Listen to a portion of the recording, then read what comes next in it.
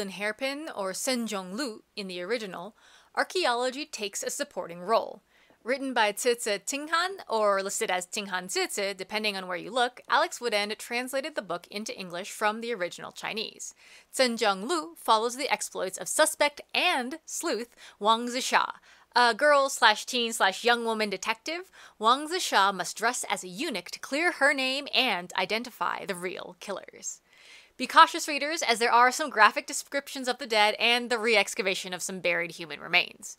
However, archaeological knowledge and strategies are not the point of this mystery. Instead, they help illuminate this illustrious work set in Tang Dynasty China by highlighting how close observation of the physical environment and of portable objects helps our suspected sleuth solve multiple murders.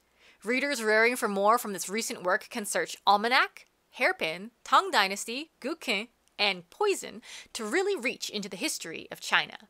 This is the first and currently only work by Zizi available in English, so consider that as you savor this mystery.